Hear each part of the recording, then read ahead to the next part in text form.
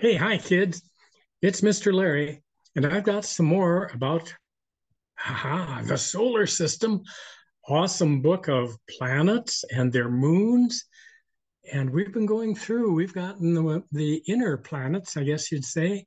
And now it's time for a couple of the big guys. Yeah. Jupiter, the biggest of all. Saturn, hey, not bad.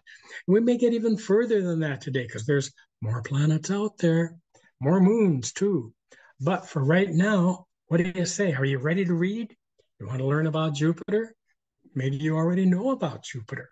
I'm learning stuff all the time. Wow. Well, let's take a look. Let's go. Let's read.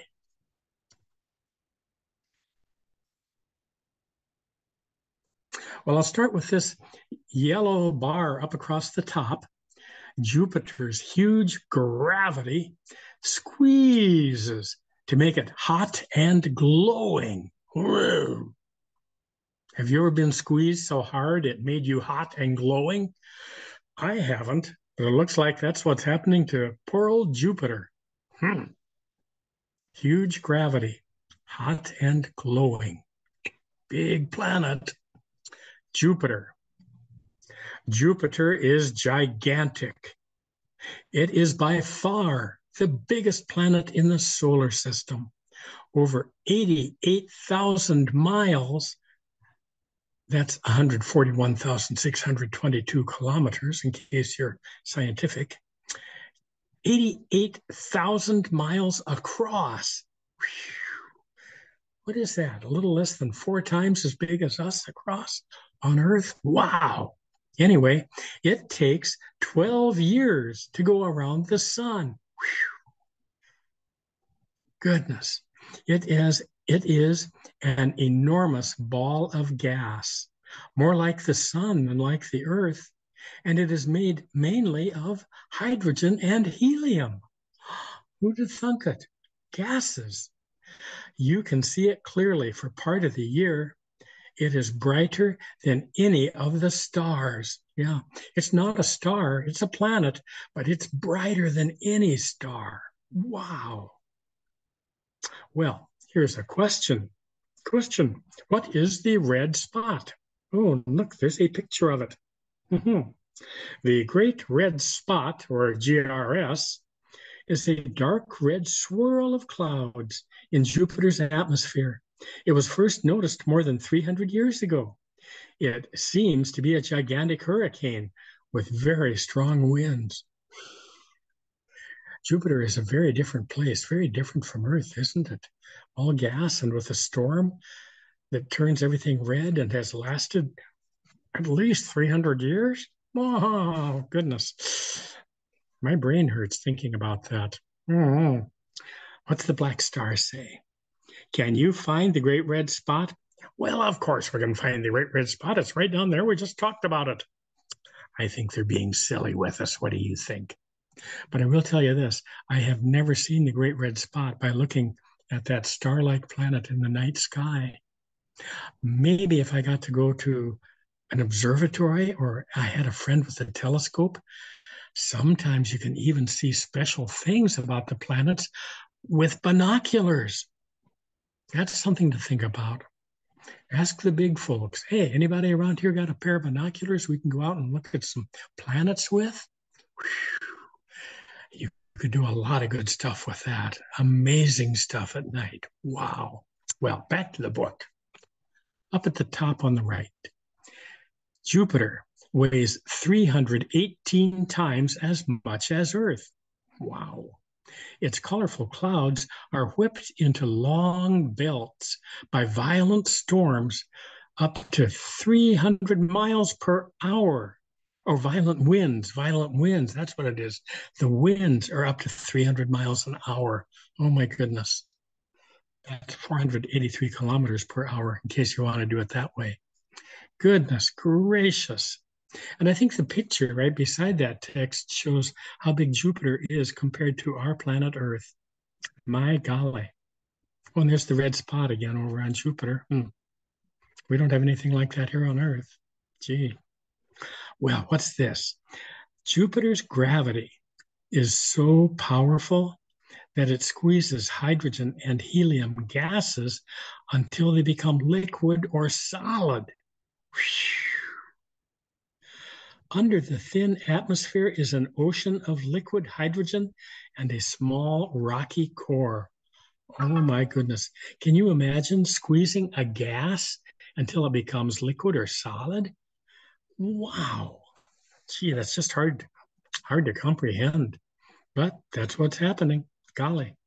What does it say down here in our little diamond yellow box? Awesome facts. Oh ho. Jupiter revolves once in 10 Earth hours compared to 24 hours for Earth. Jupiter's equator is revolving at, oh my goodness, 30,000 miles per hour. Oh, by the way, that's 48,283 kilometers per hour. Wow. Things were a bit different on Jupiter, aren't they? Oh my goodness. And there's lots more to find out about Jupiter. Use your computer, use your libraries, use your own books. So much to think about. Wow. Well, who do you think? What planet will be next? Let's find out. Oh, it's not a planet. It's Jupiter's moons. Jupiter has moons. Would you look at that? Jupiter has at least 16 moons. Oh my golly. Well, let's go back and read the yellow bar.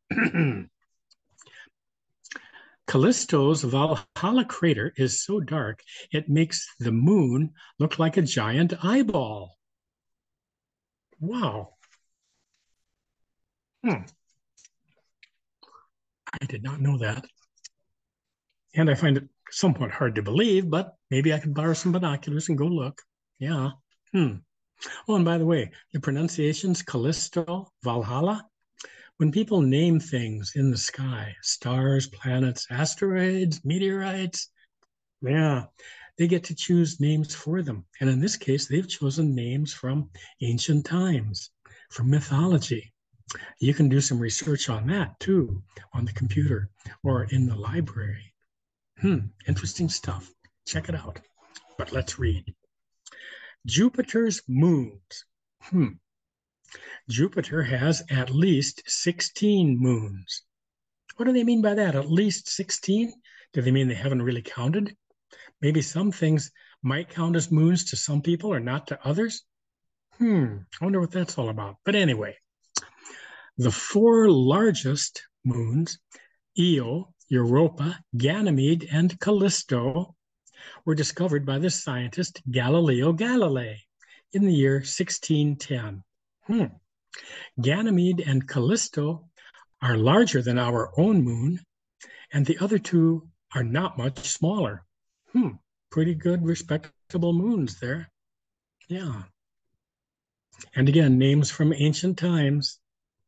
Well, we'll go on and read. Until Galileo saw through his telescope that Jupiter's moons circled around it, people thought that everything in the universe circled around our Earth.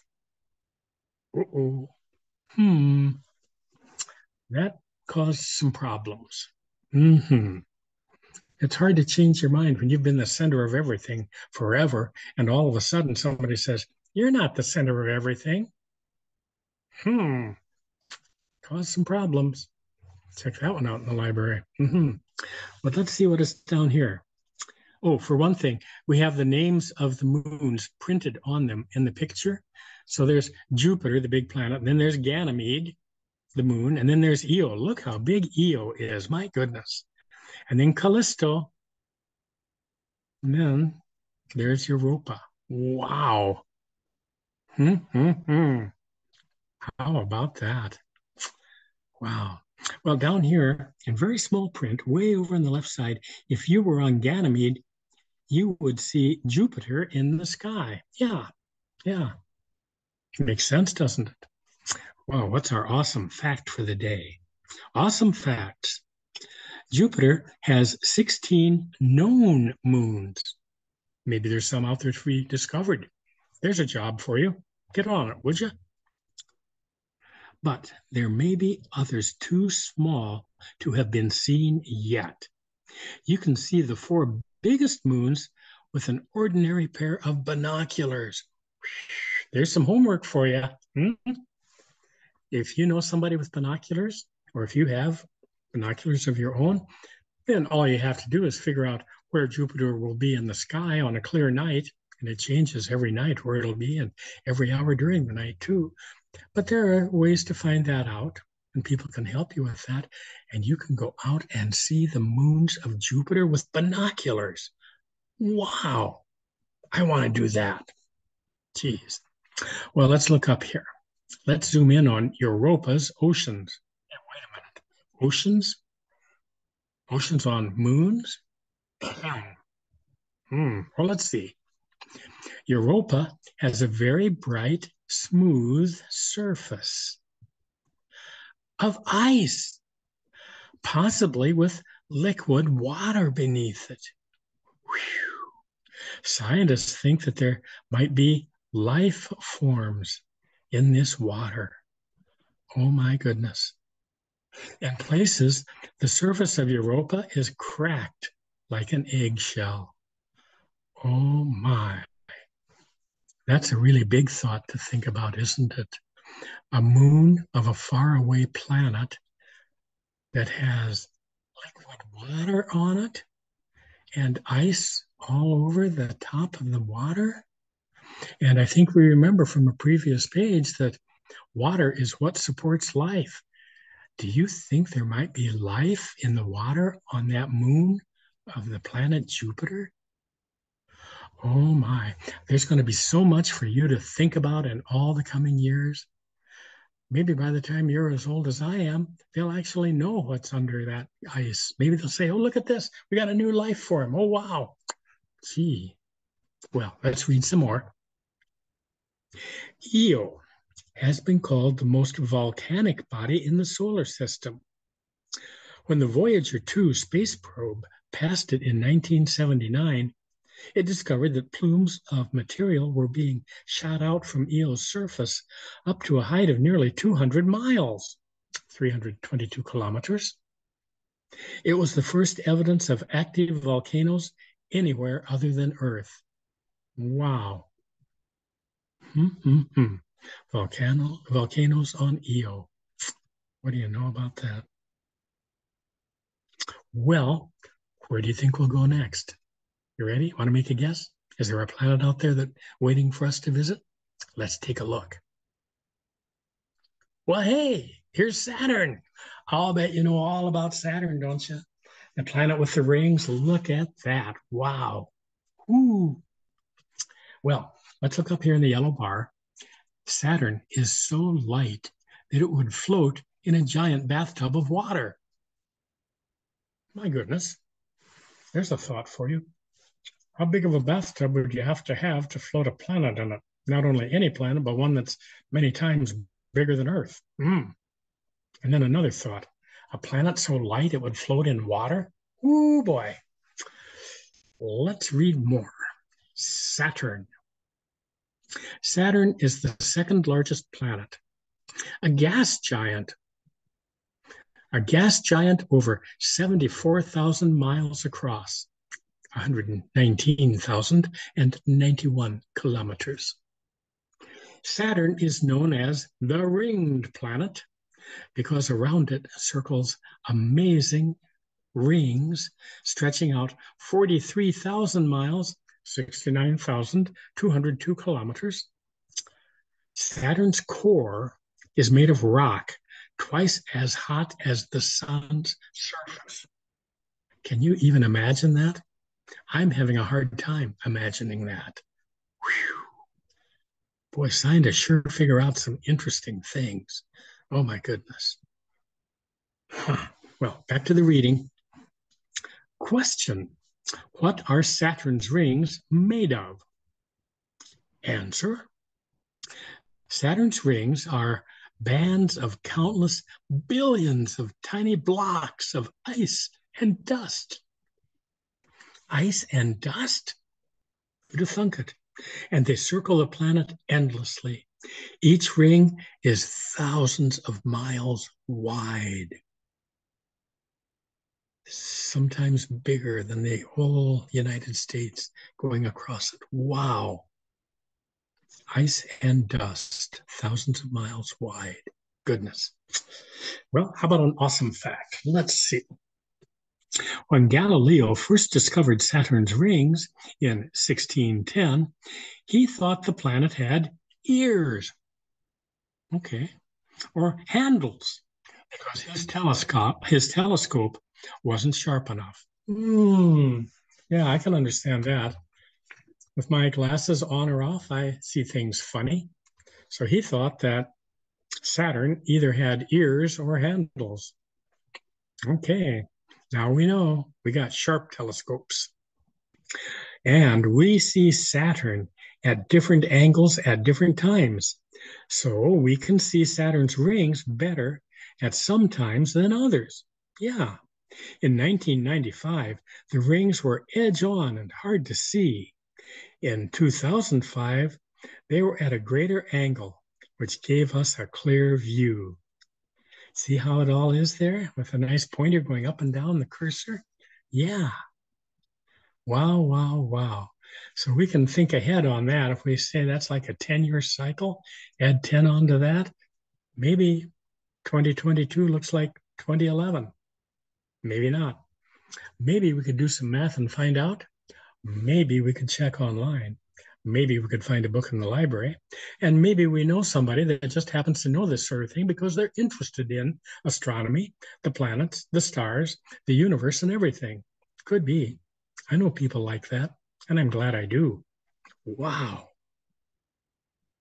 There's so much to think about here. I think I'll stop reading now, and that'll leave a couple of planets to think about later. Also, next time there'll be a glossary, and maybe you've been using a dictionary if you needed to, and maybe not. But let's leave it for now and come back another time and read more about the awesome books of planets and their moons. So much to think about. But for right now, I'm thinking about going outside to play in the snow. Do you have snow where you live? Or maybe you're reading it sometime when there isn't any snow. This is recorded for use online. But I have fresh snow this morning. It snowed all night and it has just stopped.